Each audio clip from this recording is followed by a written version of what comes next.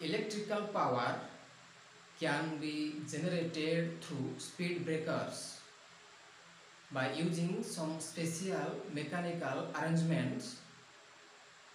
The generated power can be stored in batteries for further use.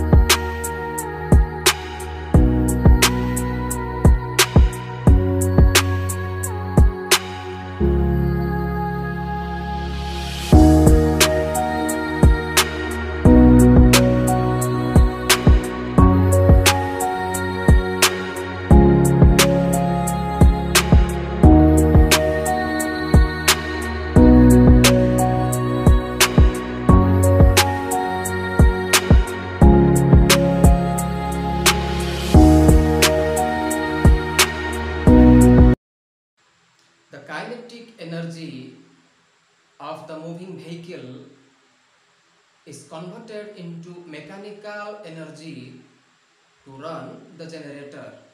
The mechanical arrangement occupies its previous state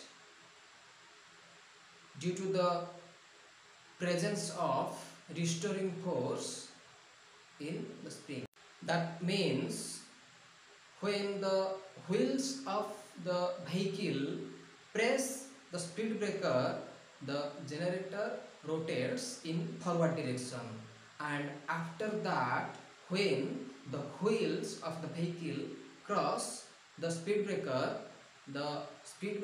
moves upward due to the spring force. Each and every vehicle contribute to generate a small amount of power, and this process goes on. Here the law of conservation of energy is followed. The kinetic energy is converted into electrical energy.